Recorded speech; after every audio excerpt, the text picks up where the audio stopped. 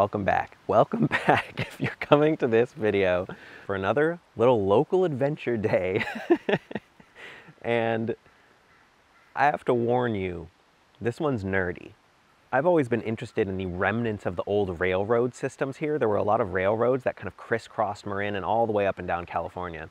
But I've never really looked into them, and today that's what I'm going to do. I'm going to track down and hunt down some of the last remaining kind of relics of the old railroad system that are hidden in plain sight. I've been driving by a lot of these things my whole life, but today I'm going to go find them and actually look at them and maybe learn a little bit about the history here, and also learn about some of the current events that kind of tie into the history of the old railroad system, because there is some of that going on as well.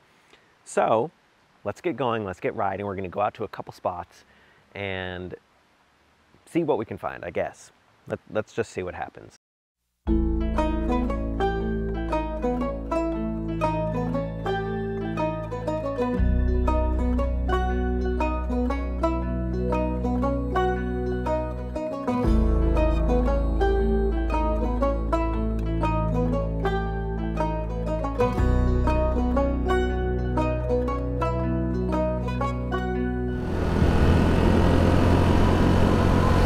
So later, we're actually going down there to my right into this kind of valley here to explore and talk to somebody about one of the historical places concerning the railroad down there. But first, a few other spots.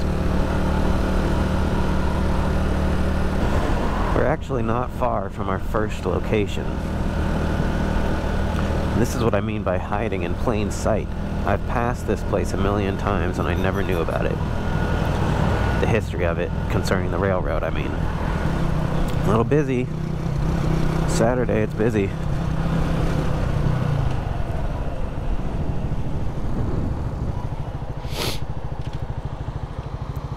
Oh, shoot. So the place we're going is busy too.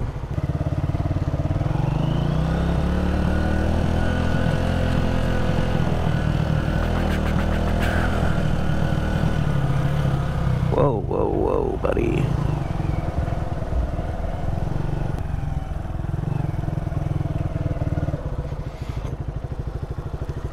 Park right here. Okay, here we are at the first location. Now, like I said, hiding in plain sight. We are at King of the Roll Sushi Bar and Japanese Cuisine, a restaurant off the main road. I've passed it all my life. I didn't know anything about it, but it has a history to it tied to the railroad.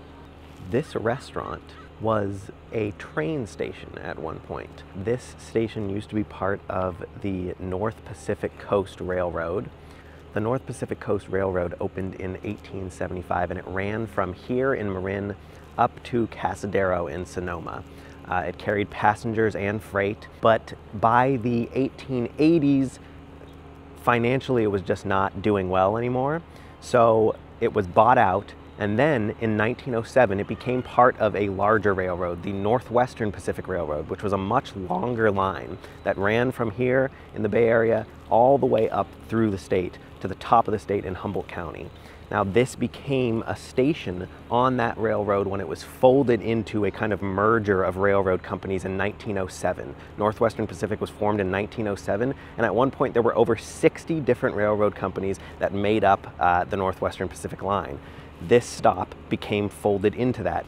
Now, you might not notice it right away, but there is still evidence of the railroad here. We are going to go into the alley here.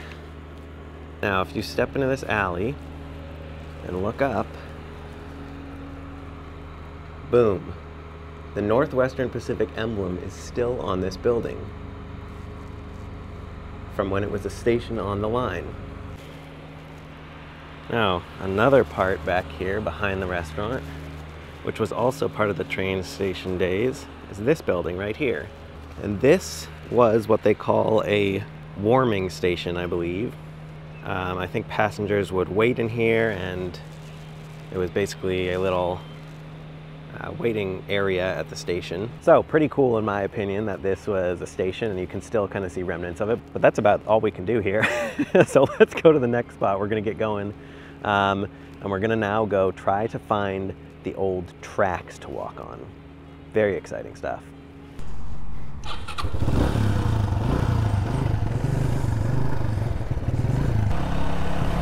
All right, I kind of know where I'm going.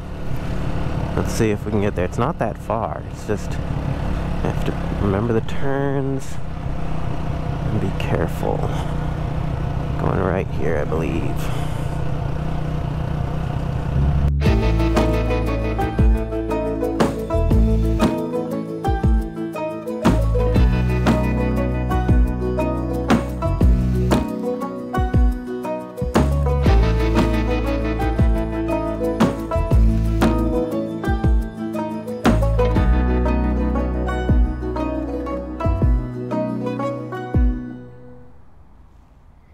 Okay, so it should be up there. Yeah.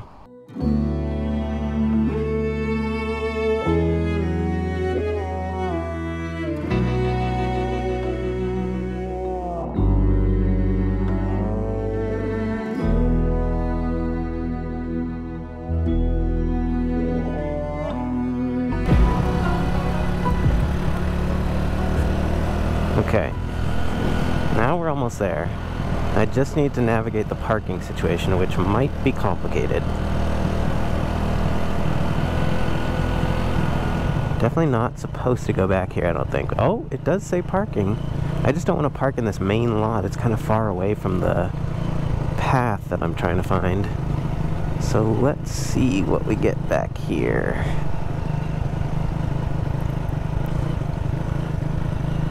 Oh, yes. Hidden? Secluded? Is this a parking lot? Oh my god, I can park right here. This is perfect. Yes. Boom.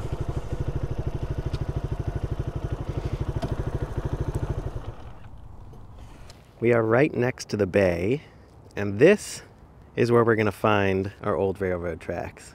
Let's go try to find these tracks. They're somewhere here. There's people walking all around, but I don't think anyone's walking on the railroad tracks, so I'm gonna have to do some, I don't know. We'll see. First things first. Have to cross here. And this is definitely marsh. Okay, good. No water. We are good to go.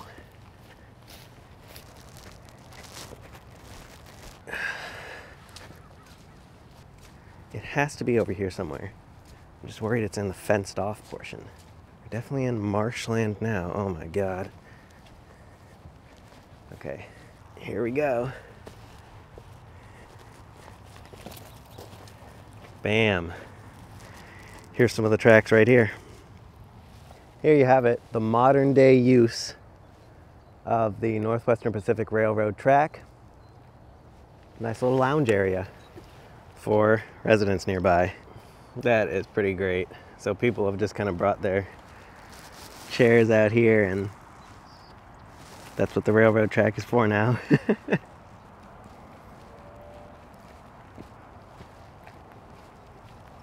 Okay, so like I said before, this was part of the Northwestern Pacific Railroad, which ran all the way up to Humboldt County at the top of the state. It was used primarily to transport lumber, and this railroad contributed significantly to the growth of Northern California. This piece right here was also featured in Dirty Harry, apparently, the old Clint Eastwood movie. One of these bridges, I don't think it's this drawbridge up ahead, but there was another bridge somewhere around here that was part of the railroad that I think he jumps off in the movie.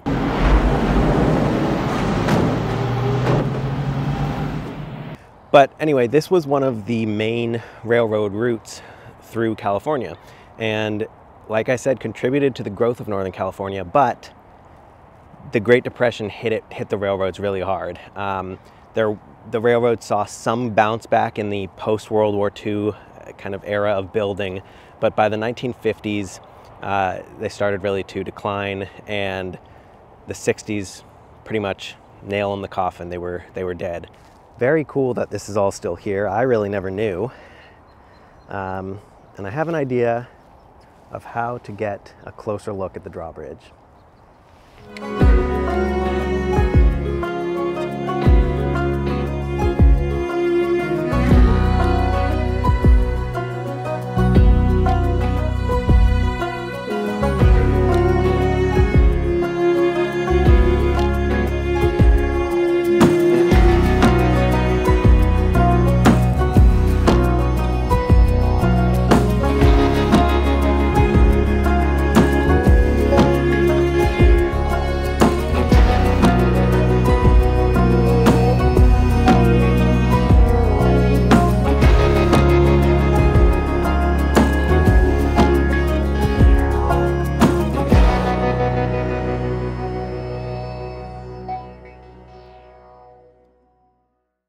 Okay, that was pretty cool. Back at the bike, we are going to ride to our last destination. We're actually meeting someone there who is going to walk us through some of the more current events surrounding some of this railroad. Okay, carefully getting out of this parking lot. And I think I can do it. Excellent, excellent, excellent.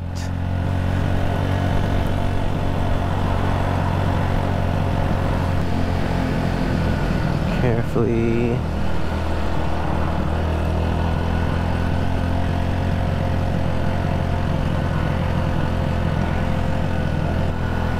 Here's the old movie theater that's no longer a movie theater.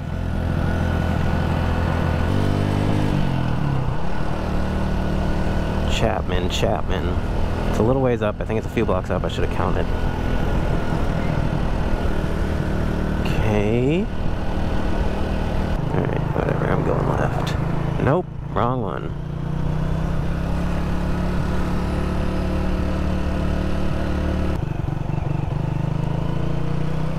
Let's see if Chapman's up here. Chapman. Excelente.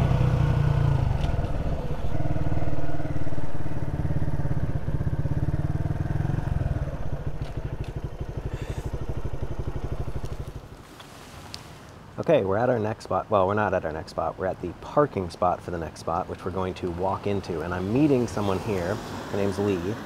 This place that we're going to is called the Alto Tunnel. Don't get too excited. It's totally boarded up. It's not much to look at. But the reason I'm going there is because there has been an effort in recent years to change this kind of abandoned leftover part of the railroad system. And Lee has been involved in that. So we are going to meet up with her and go check out the front of the tunnel, and she's going to talk about some of the effort that has been ongoing over the past few years. I'm Lee Larson. I live in Mill Valley, and I'm a friend of Alto Tunnel. So Lee and I are going to now try to navigate to the entrance to the tunnel, but the first thing we have to do is find our way there. So this part basically is a shortcut that connects Corte Madera to Mill Valley, right? The two towns? Yes. This is how the trains ran. This tunnel was built in 1884, and this is how the trains ran from Sausalito to Eureka, right up and down this rail right-of-way.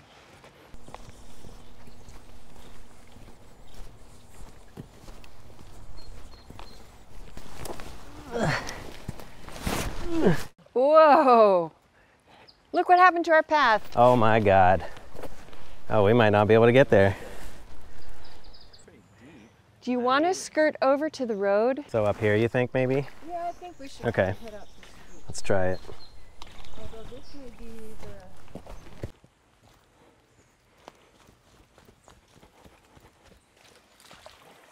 the... Okay, this is where you're gonna get wet.